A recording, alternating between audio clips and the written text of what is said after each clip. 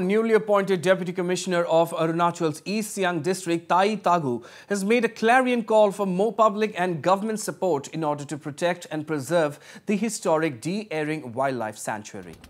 Taggu, who is on a two-day visit to the sanctuary on Sunday, expressed concern over the fact that the wildlife of unprotected forest areas are rapidly depleting due to excessive hunting. While visiting the Dew's Borguli Wildlife Range, which is one of the major wildlife habitats of the riverine sanctuary, Taggu said that he is a natural lover of wildlife and has been directly and indirectly discouraging hunting and killing of animals and birds. He also batted for constant surveillance of the sanctuary's core zone and hunting-prone zones with the help of drones, as field staff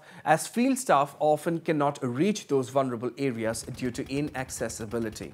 The Deputy Commissioner further hoped that the government will extend more support in protecting the sanctuary's rich flora and fauna by sanctioning adequate funds and recruitment of forest guards and foresters. Spanning in an area of around 190 square kilometers, the De-airing Wildlife Sanctuary is a prominent destination for ecotourism in India and becomes home to migratory birds during the winter season and shelters species of birds from Siberia and Mongolia.